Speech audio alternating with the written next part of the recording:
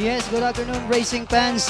We just witnessed the running of 2012 Philracom second leg Juvenile Colts Stakes race where Boss Jaden merging as the winner, owned by 6-2 Esquivias, trained by Atong Yamco and ridden by Jockey JB Bakaykay. Dito po tayo ngayon sa awarding area for the presentation of trophies. But before anything else, nais ko muna ipakilala sa inyo ang ating panauhin. Sa hapong ito, first, from the Philippine Racing Commission, we have here Reynaldo Eyo Fernando.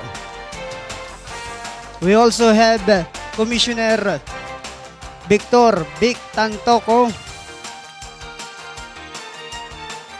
and Commissioner Jess B. Cantos.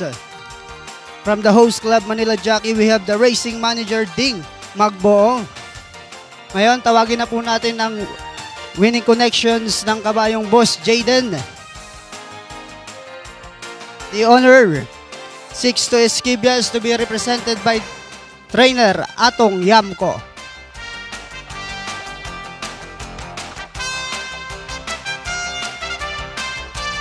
Boss Jaden.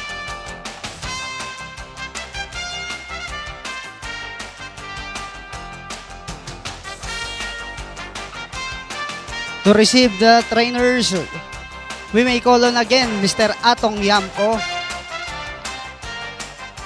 ang nagprepara ng kabayong Boss Jaden.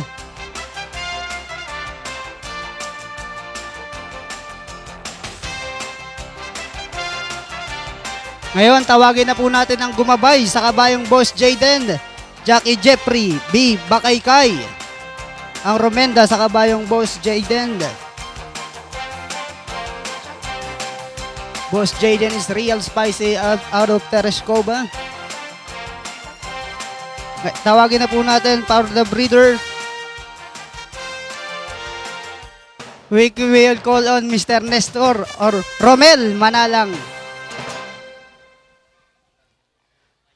to receive the breeder's plaque.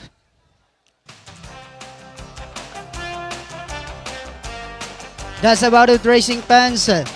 Ang ating second leg Juvenile Colts Stakes race. Magbabalik po kami for race number 5, more of racing actions.